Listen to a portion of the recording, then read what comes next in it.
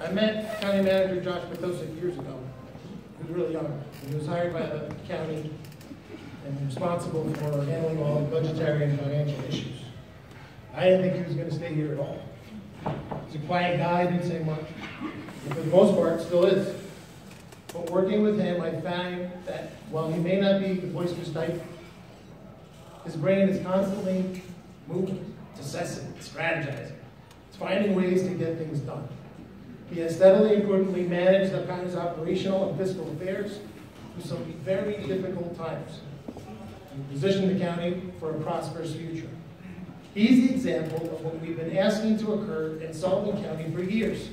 A young professional who has decided to plant roots here and add to the wealth of our community, and there will be more of that. Where most in government will be playing prevent defense. Happy to score some big projects, Josh, guided by the legislature, has strategically decided to double down on economic development while addressing some long-time infrastructure issues. Thank you, Josh, for your commitment to economic development in Sullivan County.